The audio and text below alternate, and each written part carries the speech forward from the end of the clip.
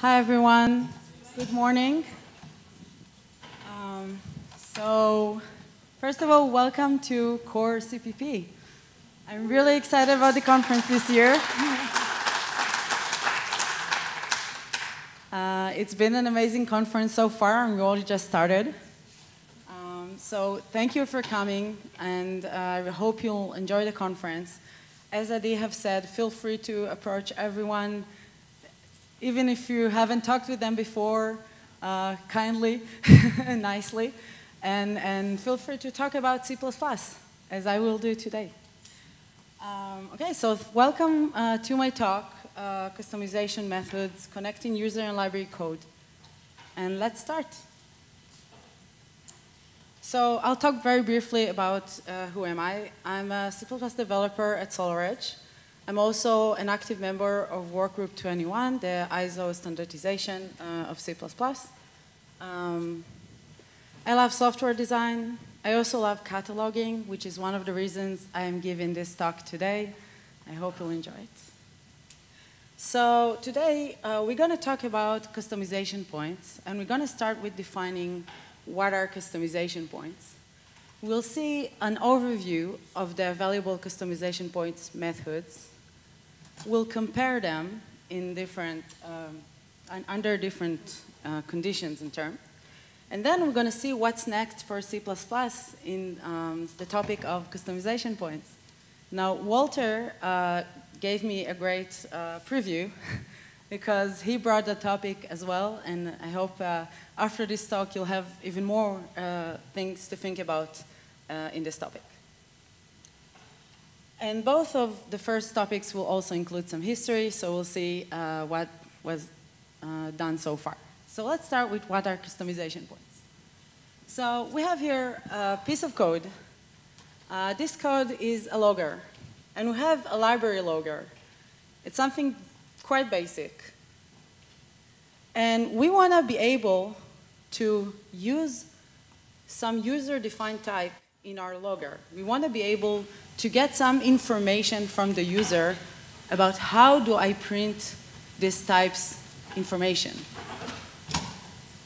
So libraries are something that is often being shared between different developers, often in different parts of the world, not always speaking the same language even. And I want to be able to create this logger on one side, for example, by Alice, and correctly communicate to Bob on the other side of the world what he needs to do in order to fit to my logger. So this is not a trivial question in my mind. So just to briefly overview what we see here, but we'll see more details later, this is overloading of the operator, right? And then when we call liblogger and give user type, for example, Bob's type, we're able to get the result that Bob defined. So this is what we wanted. So let me briefly read to you the definition from Wikipedia on libraries, a software library. A software library is a collection of non-volatile resources used by computer programs, often for software development. But as I mentioned, a library, this code we're discussing is often shared between different developers, possibly from different parts of the world. They need to be able to communicate. Okay, this is the key point here. And customization points are the means on which we are trying to connect library and user code. So the term was first mentioned by Eric Nibler in a blog post from 2014. And this is the name. You're most welcome to visit the link and read a very interesting article. And later appeared in a paper by Eric as well. And he defined it as like this. Customization point, as we will be discussed in this document, Eric means his document, of course, is a function used by the standard library that can be overloaded on user-defined types in the user's namespace, and that is found by argument-dependent lookup. Okay? So this is the definition from 2014 by Eric Nibler. But in this talk, I'll use something a bit broader. A customization point for this talk is an integration method exposed by a library that can be used by the user to customize or hook some functionality according to their needs. Okay, and this is broader. We don't talk about any technical details here like ADL. We'll see later a few different methods. So we'll also have some brief overview on Eric's original customization points during this talk, and we'll refer to them as original customization points. So don't get confused. And we've now reached our first conclusion. Customization points are means of integration. So users need to be able to understand what do they need to integrate with, which customization points exist. They need to be able to opt in. That means to explicitly tell the library what they want. They need to avoid accidentally opting in, which means somehow stepping over the library implementation when they didn't intend to. And Barry Resvin talked about this, all those points and more, in a paper, a very interesting paper, which I also recommend on. We need language mechanism for customization points. Now, we're basically, the journal lines here are going to talk very similar to the paper, but I also recommend you to go and read it, and it's a very interesting paper in my mind. So we just reached to our second conclusion. Customization points are means of communication. I already mentioned that, but I think it's a very important thing to remember. So customization points determines which entities are shared between the library and the user. It's not necessarily functions, right? We saw something in the lines of functionality. It's an operator, but never mind. But it can also be data and terminology. Okay? If I use a using statement and the user can use the same type, then we have sharing of terminology. If I define some const pi, that is another thing that the user can maybe use in their namespace, in their code, and the library defined for them. So we'll focus on user type sharing entities with libraries, but libraries also share functionality and terminology and data with other libraries. That's, I would think, a more complex case, but we'll not focus on that in this talk. And we've just reached our third conclusion. Customization points are means to embed specification. Okay, so if I want to define what pi is in my world, in my domain, and the user use my library, I can define something for them to also use in their code, and this affects their code. So to summarize, customization points are means of integration, they are means of communication, and also they are means to embed specifications. So let's do a short detour. This is one of the more complex parts of the language. I still think it's useful here. Now, this talk, I want to emphasize, this talk is not aimed to go to every single detail of those technical connections. I will mention technical details, but this is actually a very important aspect of the language that you have to know in order to understand where the complexity comes from. So, to compile a function call, our compiler creates a list of candidates, okay? It needs to discover which function is the one that is appropriate, which function is the one that the user intended to call. So in order to find the correct function, we are performing a process called overload resolution. So function candidates are picked according to function name. We have few functions that are called foo. All of them will be picked. Generally speaking, this may include template argument deduction, and I'll define it very soon, and argument-dependent lookup. So template argument deduction is function templates with the same name create additional candidates. Okay, so if I have a foo regular function, free function, and I have a template function foo, and if the conditions fit, the template function will create additional candidates for my overloads, for my overload resolution. Argument-dependent lookup is, in fact, that the function foo that we just called from the user space, okay, is not only being searched by the same namespace on which it's being called, it's also being searched in the namespace according to the types being transferred, okay? So this is really, really important. This is something that is quite advanced. People may lose it, may miss it, at least until they run into really complex errors, and then they find out that the compiler is doing not exactly what they expected. So this is something very, very interesting that we have in C++. And as I mentioned, it's not only in the function call namespace, also in the arguments namespace. And there's additional rules that I'm not going to go too deep into them, but the rules are very, very long.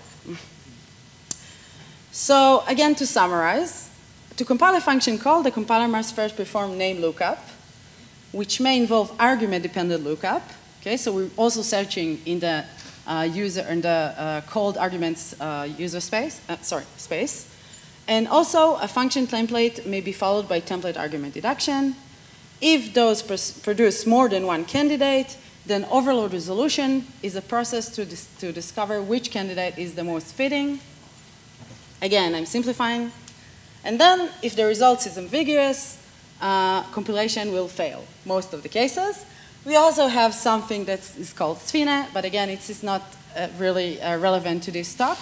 But in some cases, it will not fail. But in general, if you provide something that is ambiguous to the compiler will yell at you and fail.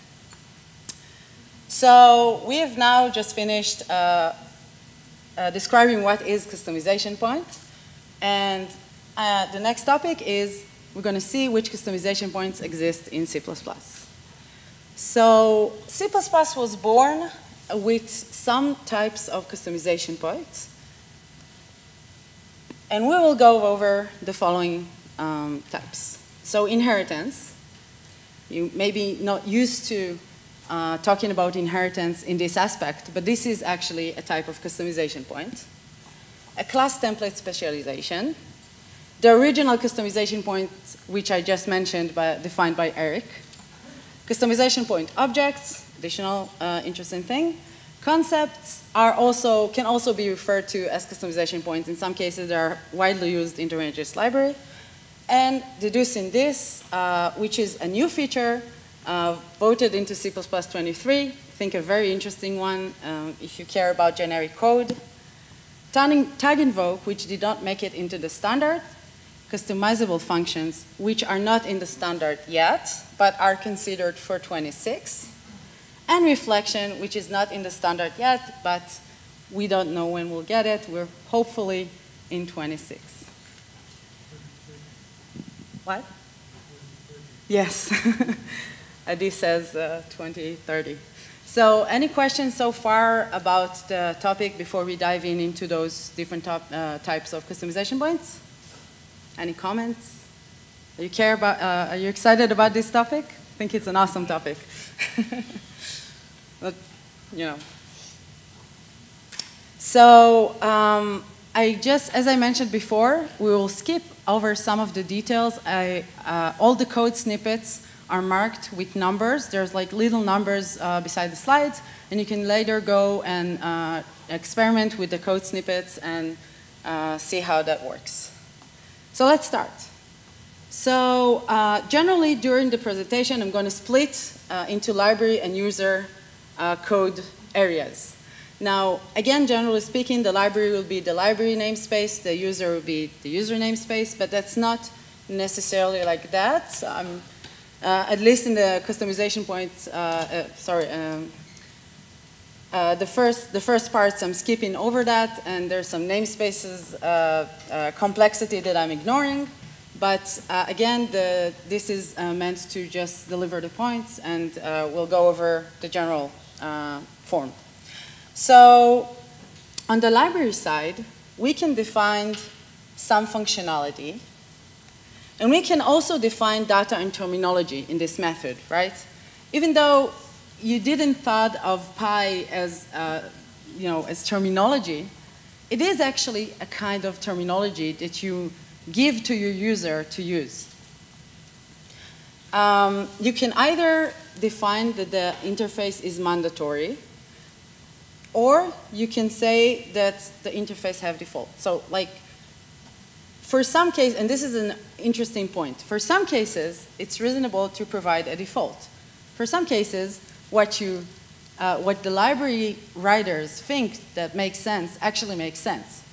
For some cases, this is not true. So we also, when we write a library, for example, or either when we are users of a library, we need to take this under consideration. We need to think, is the regular implementation, is the regular logic, is the maybe trivial logic makes sense in my case? Do I need to do something specific for my type? So we can also, assuming we have what we expected, assuming that we define the interface, for example, we define func2, we can now count on that to use that in different algorithms that we provide in the library. So if we know that we have a function called func2, we can call it. We can expect what it's going to do. The user will need to inherit from libtype, right? Sorry. And user can also pass useType object to this libalgo that we defined, assuming they did what we expected them to do, assuming they implemented func2, right? Or use the default, whichever function that we're referring to. And we get the expected behavior. So let's go over the characteristics of inheritance regarding customization, like addressing customization points problem. So we can share interface functionality and data and terminology as a group, right? We define this class, we can define different things in it, and the user gets everything. It's easy to opt in. You can't accidentally opt in. You write something explicit in the user space, you write something explicit in the user code to say, I want to inherit from this thing. There are limits on return type, but there are some methods to go over around this. And there's also runtime overhead, but we can also do some very complex tricks in compile time, for example, CRTP. I'm not going there at this talk, but we need to keep that in mind, that inheritance in general is something that is done dynamically, the simple kind at least. And this is not intrusive into library namespace. We define this in library, we can do something in user side. It is intrusive into the type, so the user have to do something, you have to change their type in order to fit to whatever requirements we defined. And just notice there's term intrusive containers, it have nothing to do with that. And examples are everywhere, right? Everyone who ever learned a course in C++ probably used inheritance at some point, inheritance. So we're familiar with that. So let's look at class template specialization. So within class template specialization, we can do two things. We can specialize a type. We can also do something a bit different, which is using a functor, defining a functor. I'm going to go over both of them very briefly, but keep in mind this is relatively similar in terms of technical details. So on the library side, library defines template class libtype with deleted CTOR, for example. We're trying to prevent from the user doing something that we don't want them to. And library defines this libalgo, making some assumptions. And the user needs to override the entire specialization, sorry, the entire implementation by template specialization. In this case, this is oversimplified. I'm just trying to show you the general form before we go in deeper. But we don't get to give the user terminology and data like we did before, right? And also in this specific case, this code snippet that I've shown that is oversimplified, we override some functionality as well. We can override the whole class. We're basically saying, I have something that fits to your type. Okay, from the user side, we say, I have something that fits to your type, but there's no way for the library to sort of make sure that that's true on this slide. And again, this is simplified code. We'll say a different one on the next slide. And user can instantiate and use this lib type with their user as expected, and gain the functionality, even though they override some of it. So we can also do it a bit different. We can also define some specifically lib type type, and also, if you notice here, I'm only overloading this lib type and foo function. Okay, so I overload the constructor and the foo function. So here I'm able to take some things from the library as a user. I'm able to take some things from the library, but I'm also able to do my own implementation on top of it.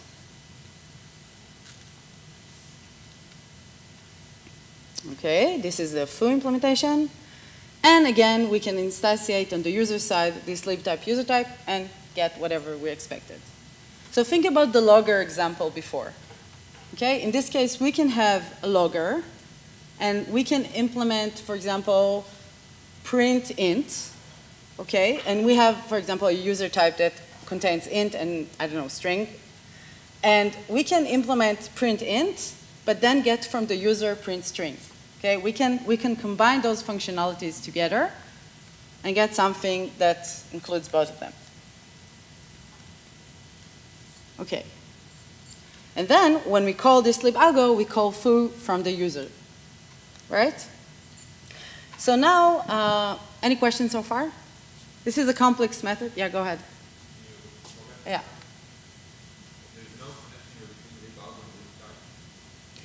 Libalgo. No, it's a special, it creates.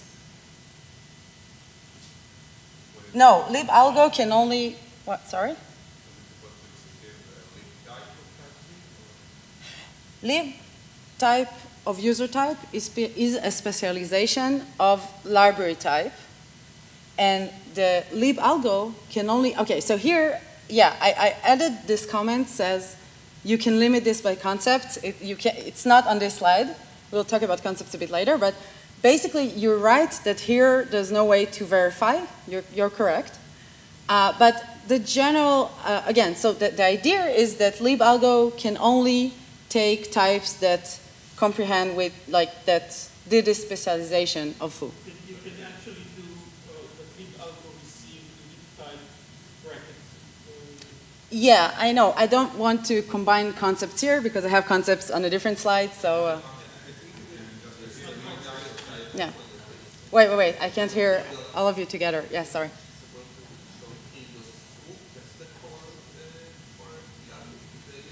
No, you don't need that. So if you don't feel comfortable with just looking at the slide, which makes sense because this is complex, feel free to go into the code snippets, play with this, and get the feeling of what happens here better. But again, I'm also saying this is oversimplified code. Most of the slides are not going to contain all the details. But this actually works. So go and use the code snippets. So we're now moving to a functor. This is also a class template specialization, but this is a functor. Everyone knows what a functor is? Anyone is not sure what a functor is and want me to briefly define? Sure. So a functor is basically a class that have usually operator parentheses. So you can call the type, like you can instantiate this type and then call type operator parentheses, and this looks like a function, right? This is a functor. And yeah, we use this quite a lot in all sort of cases in our code. So in this case, library can implement function template, for example, this operator that I just mentioned. And we can either have some default, or we can do delegation. We can basically, inside this operator, call code from user side. We can either do nothing in the default, or we can do something in the default, just like we saw in inheritance. If you remember, there is important point to be said in favor of inheritance, that we can say that we want something virtual, pure virtual, and then demand from the user to give us the implementation. And here is a bit different, but we can still do the two things. Okay, so we call this operator. And on the user side, user overrides implementation by template specialization or inheritance. You can also inherit from this functor type thing. Okay, you get similar behavior. And you can call the lib user func. This is the functor, basically. Okay, what you see there, with the user type. Okay? So this is similar technical details to what we saw before, but in terms of functionality and behavior, it's different. So I split them into 2 slides. And as I mentioned in the previous slide, you can either have a default that does nothing or have a default that does something. And that, again, depends on. So what do you think it depends on? I wonder if anyone listened to my first. Is it something technical? Is it something in the logic? You can scream and shout, whatever you think. Yechezkel.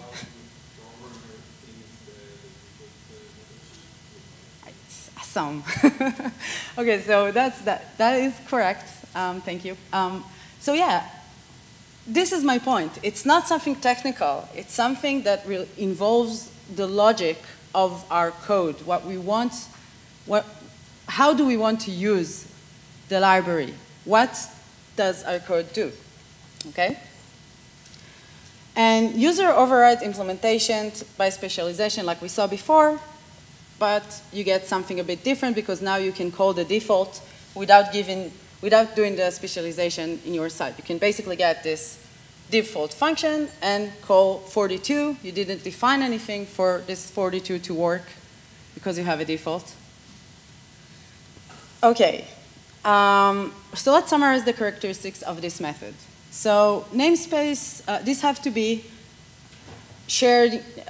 The namespace, I mean, when you define something, you have to share it with the library namespace in some way. It can either be the enclosing namespace, it can either be intrusive into the library namespace, but there's like different ways to do it, but you have to change something.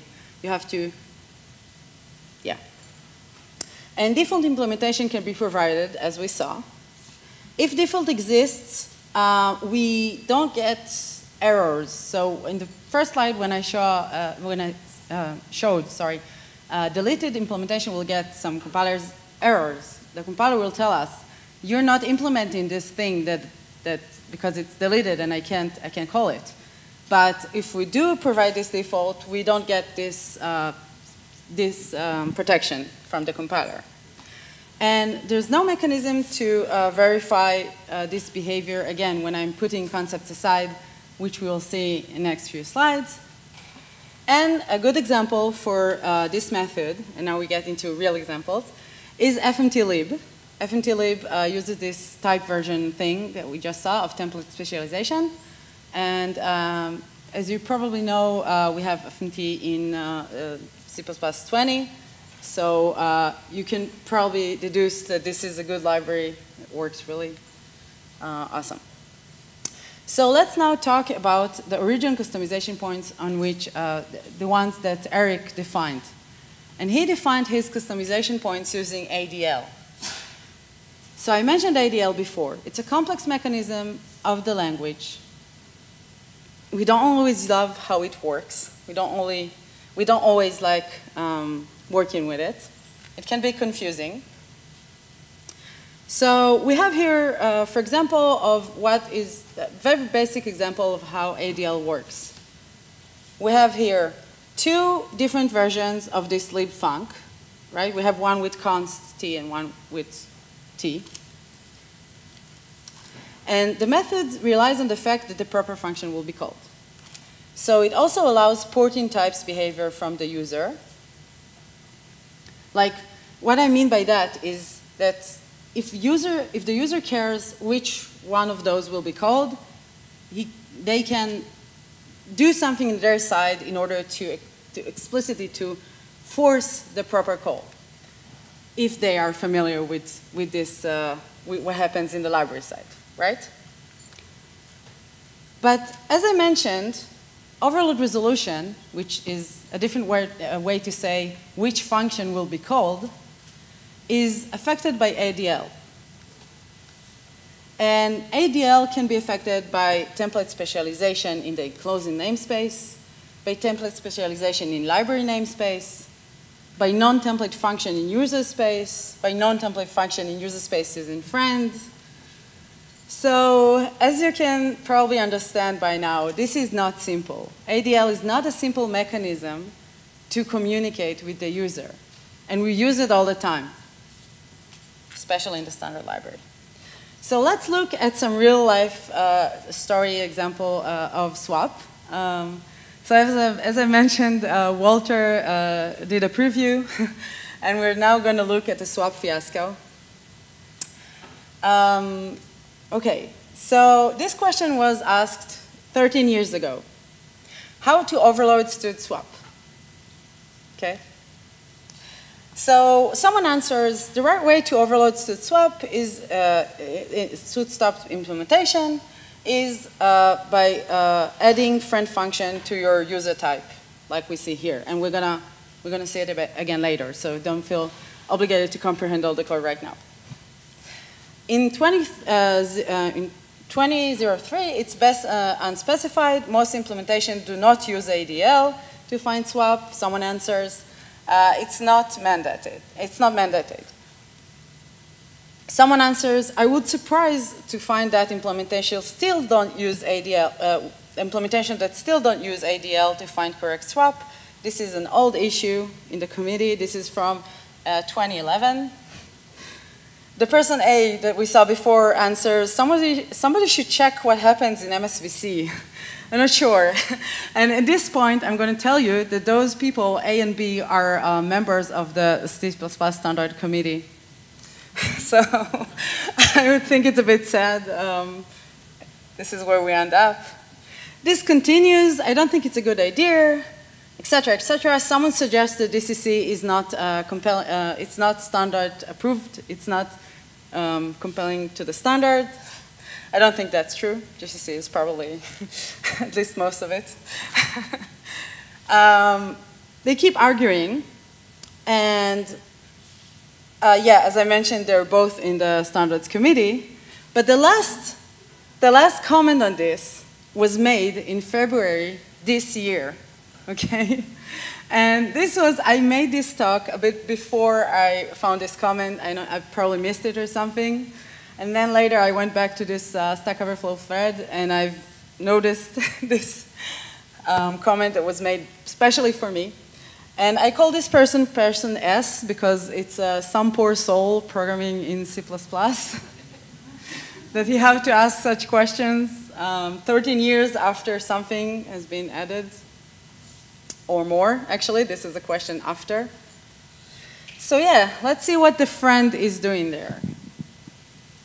All right, so we're now talking a bit about ADL. And again, I'm warning you, this is a complex mechanism. I'm not sure it's the best one we have, but let's see what it does so we can criticize it later. And on the library side, library defined this utility. This utility can be used by libalgo, as I mentioned before, just like with the previous slides. And on the user side, user can override implementation and trying to be discovered by ADL. Okay, this is the user's role in this communication. User needs to be able to be discovered. So friend function is a really great way to do it. And the reason is that this friend function that we see, okay, so we now added the friend keyword to the user side function libfunc. This friend function that we see here is basically making this libfunc function be discovered in the enclosing namespace of user type. So basically, it's just like writing this lib function outside of the class user type and defining the first param as user type. It's basically doing the same thing. And what the benefit of using friend function on and not doing this on the namespace outside is that the compiler have we make it easier for the compiler to consider the overload set. So basically, I'm not a compiler developer. I haven't tested, I haven't benchmarked that, but in general, the compiler have less candidates in the overload set because the only stage on which this libfunc is being added to the overload set is the last stage. It's not like in the beginning when you collect all the candidates, it's later. And that can actually impact performance of the compiler when compiling this code. So yeah. Okay, so the term for this friend marked function thing that is being discovered externally is hidden friend because it's hidden from the global scope. And again, you're most welcome to search more about this. Yeah. But if you've stumbled across the problem of overloading swap from the standard library, you probably already met this solution. So let's summarize the characteristics of this method. So porting functionality to user type, from user type into the lib space is possible, right? Not easy, but possible. It's not intrusive into the lib space. It is intrusive into the user type, which means that the user have to do something explicitly, just like before. And ADL is complex. I think you'll all agree with me. And good examples for this kind of a behavior is the operator that we saw on the first slide when I talked about customization points, but also stood swap, stood begin, stood end, etc. So you've probably noticed that there's a problem here, and the committee also noticed that problem. So they thought of different ways to solve this problem, not doing what we just saw for stood swap. And the paper suggested design by customization points that I mentioned before presented some issues about stood swaps that you're already familiar with. So for example, when we call stood swap, we want to do it in 2 stages because we don't want to call explicitly the stood swap from the standard library. We want to give a chance to the user type to be, the user-defined swap to be discovered. So we have to do this in 2 steps. And this is, of course, a source of errors. And users can basically bypass any constraints. So if I would have you can't do that because that would be a break. But say, for example, that I would add some constraints to the standard library swap. If the user bypass this standard library swap, then we don't get these constraints. And even, yeah. So to solve those issues, Eric presented customization point objects. So this is a different way to do something very similar to what we see using ADL, but with a different method. So if you recall, yeah. So we can define a template function, just like before. And then we can create this libfunc functor. Okay, so we already saw functor. And the library needs to create this global functor object so that that thing would be called when we call this name. But there's a problem with creating this global object because the compiler is unhappy with having function names and object names on the same namespace having the same name. So we need to do something to solve this. We need to be able to call libfunc and get to this global object that you see down there that is now forbidden to be created. And again, the delegation is not really important here, so I don't address it, but that's the point. So Eric suggested this really, really complex method to do that. And again, I'm not going to go over the details of that here. But this method is basically trying to force the compiler identify your functor instead of function and manipulate ADL in a different way than what we saw before. And this actually works. Okay, this is a nice method. We can use it, yes.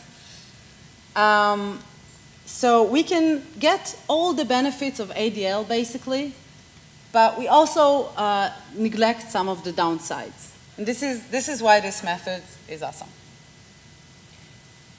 It still needs to reserve names globally. We still need this functor. This functor actually takes over the name, right? We can't use the same name that we used for the functor.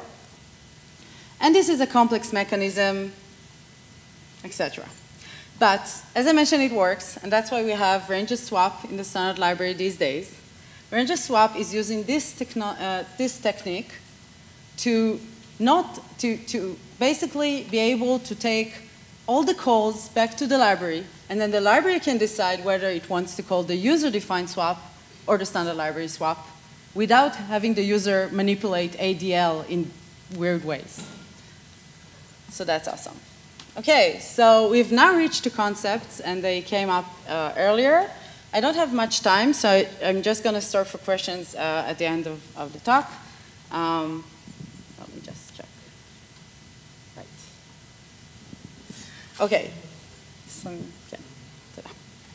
Okay, so let's talk about concepts very briefly. And again, all those topics can be really extended, so there's a lot to talk about each one of them, but I'm only going to refer to them in customization points aspect. So concept can be used in code which is very similar to what we saw before. And if you recall, I wrote this comment saying that you can't limit. I don't remember your name, but you asked, you talked about how I can limit those things. So yeah, I can limit them using concepts, okay, which is good because I limit them on compile time. I make sure that I identify the error on time, or at least as early as I would have hoped. And the concept, basically I define there a lib concept that requires something, whatever, a lib concept tag, okay, something to be defined in the user side which is called lib concept tag. And I can only accept types that are compelling to this concept that I defined. So basically, I'm forcing the user to do something in order to fit to my algorithm. In this case, define lib concept tag. User define lib concept tag however they wish, and then they can actually use my algorithm. So this is not the basic usage of concept, but this is something that allows us to communicate, again, between the user and the library. And let's look at the characteristics of this method. This is clear and expressive code. Comparing to the previous methods that we saw, I think this is really simple. This is not namespace or type intrusive. Putting aside the fact that you have to define this tag, it's debatable, but you don't have to explicitly define the function as expected or something along those lines. This name still needs to be reserved globally because this concept capturing the name.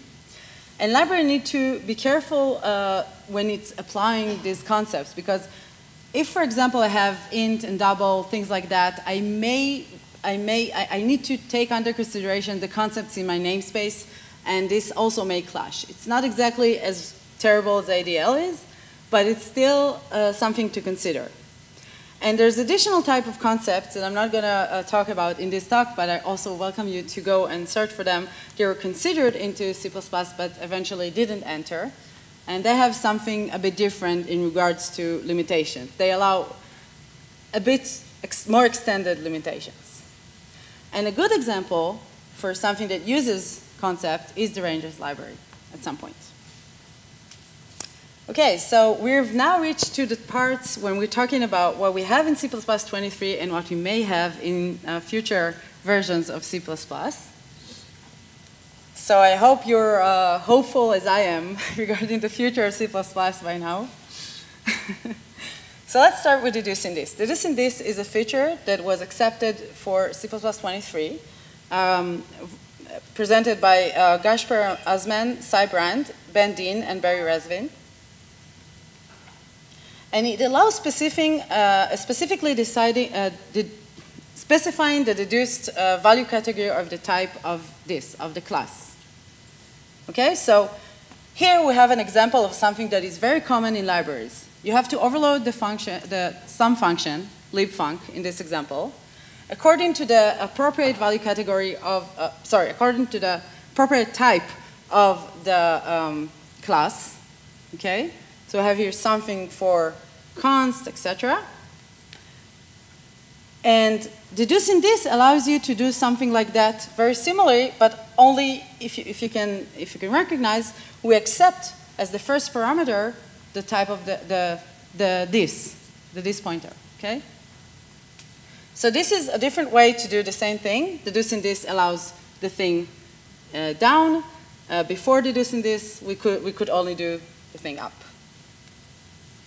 And this is nice, but what it actually gives us is the ability to use templates to define all those three functions together or more. It could be more overloads. We can basically define all of them using a single template, forwarding, reference, etc. All the fun that templates give us.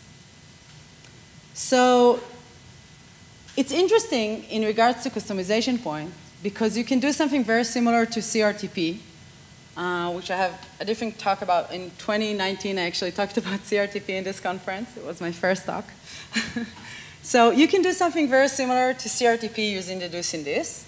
And again, for those of you who are not familiar with the term, it's something that behaves like inheritance, but only done in compile time. So we save some of the overhead of runtime inheritance. And of course, it's limited, and it's a complex method, etc., etc. So on the library side, library can define this lib type, okay? And library lib type defines this lib algorithm template, which can be ported, functionality can be ported. And on the user side, user defines user type inheriting from this lib type to get something that is very similar to CRTP. Again, CRTP is like inheritance in compile time. So we get all the goods of inheritance without the overhead of runtime dispatching, basically. And this is all being allowed by explicit self-template parameter, which was added in deducing this feature. And of course, we can also do something more general for the return type. There's additional complexity there. Additional features that we can actually use of templates, but we can have things that are extended. So I think this is, again, comparing to what we saw before, clear and expressive code.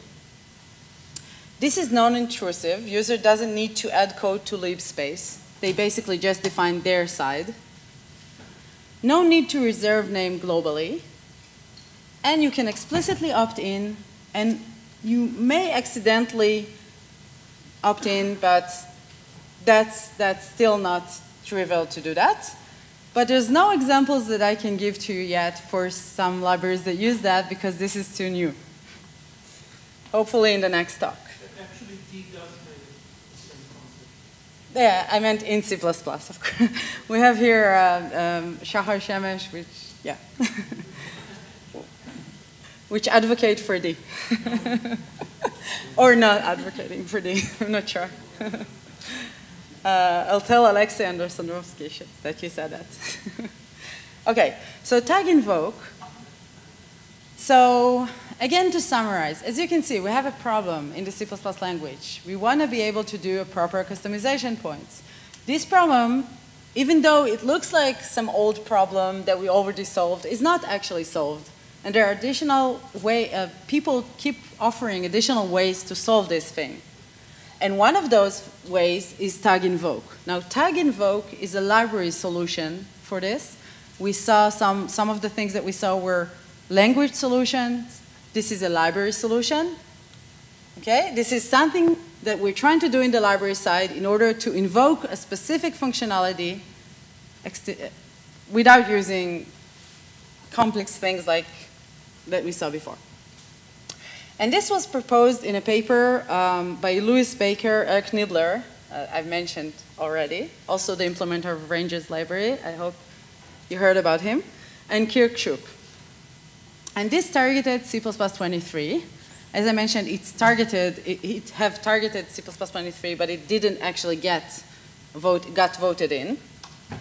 And the example that you see here, I don't have enough time, I think, to go over, but the example that you see here is based on a library called duck-invoke, basically a header file that was implemented by René Fernandez Rivera Moral. Again, code snippet is in the link, and you're welcome to play, experience with that. There are a few other implementations, but in general, this is relatively a complex implementation. So very briefly, I'm going to go over what's going on here. Library defines this libtag object. Can do this in macro. In duck-invoke, it's been done with macro. Doesn't have to be. Library defined this libfunc, which delegates to this tag that we saw. The macro is being expanded to two main things, a static struct, okay, and a reference that is referring to the struct. And this is basically a way to bypass the limitations of not being able to define the object in the global scope, etc., that we saw before. The user basically need to do relatively simple thing.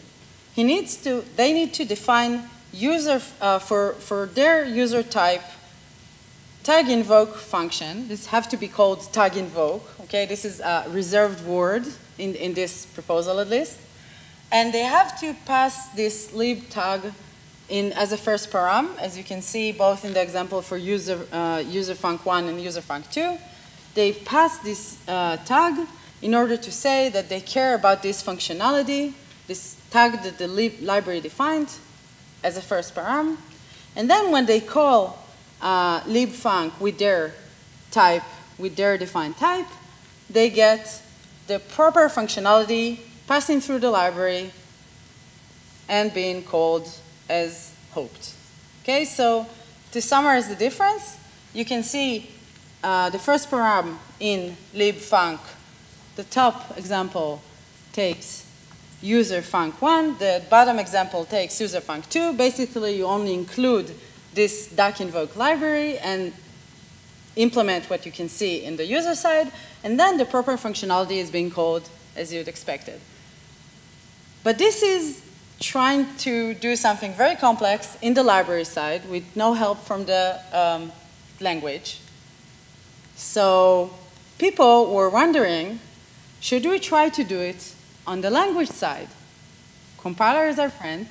We can try and make the invoke being done instead of the library in the compiler, in the language side. So again, I'm going to skip these additional examples because I don't have enough time.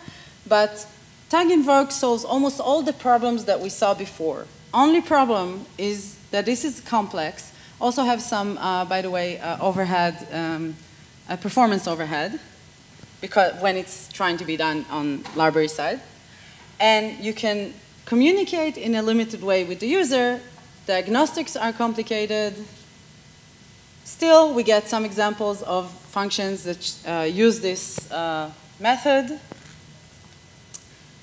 So I just want to say one short word about stud execution. Stud execution was considered into, we have, by the way, author here of the paper, so feel free to nag her later. But was considered into C++23. It's a way to do, it's a way to have execution in the standard library, and eventually didn't get in, among other things, because the tag invoke mechanism that was considered to be used was not finalized. So people didn't feel comfortable with tag invoke, and that's how we got customizable functions. So just like tag invoke in the library, we have this proposal currently being considered for 26. I don't think it was voted. I don't think it was, no, it was discussed but not voted yet, if I'm not mistaken. And it proposed in the paper customization point functions, and later was reproposed in a paper by Louis Baker, Corentin Jabot, and Jasper Asman. And the idea here that the user can implement in user space as a hidden friend. If you remember, we saw something very similar.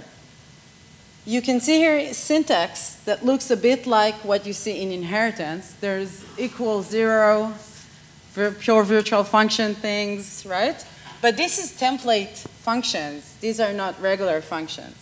By the way, the syntax is not final, so feel free to propose your ideas of how do we make that better. But in general, what you're trying to do is do something that looks very similar to what you do with inheritance, only do that with template functions, and drop the overhead of dynamic dispatch from, not pay the overhead. And as I mentioned, this solves a lot of the problems we saw before. You don't need to reserve names globally. Only downside is that it's not in the language yet, in my mind, at least. In what way is this intrusive? Yeah, so intrusiveness into, you're right. Intrusiveness into the type is like a debatable feature. I would like, it's something that is debatable. But yeah, you're right. The user have to do something, of course. Yeah. Does it have to be a friend? The syntax that proposed in the, at least in the version on which I've looked at, I wrote this talk a few months ago, and in the version that I seen, yeah, the friend is part of the syntax. But as I mentioned, this is considered for C++26, and if anyone is interested in debating with the others about the syntax, they'll be happy to get some inputs. Okay. Okay. So, I'll very briefly go over reflection because it's not in the standard yet. I'm just going to briefly mention what reflection have to do with customization points. Yeah. So reflection is basically a way to take some code from the user, for example. But we could, theoretically with reflection, take some code from the user, break it into different components, and then reassemble it as we would like. So this is not classic customization point thing, but you could basically look at reflection as a way to modify user code according to the library needs. And in that context, reflection can be used for that. So the user basically don't need to do anything in this case. The library uses reflection to break the user code into parts and reassemble it and get the functionality that we want. But as you understand, the user is not controlling what happens here. So the question that I want to bring is, can reflection be the ultimate customization point? Some people suggest that it can be. I don't think so. Okay, so this is the summary of all the different methods that we saw. And again, as I mentioned, this is a work in progress. So if you're interested in this topic, if you're interested in contributing to this really, really hard to solve problem, I would be very happy to talk with you, and I'll be happy to get emails from you. And I think this is something that we need to take under consideration for the following years. We probably want to be able to provide some easy-to-use methods to do customization and not deal with this kind of efforts. Okay, so this is what's next, as I mentioned, and would love to get your input. Thank you, everyone, for listening.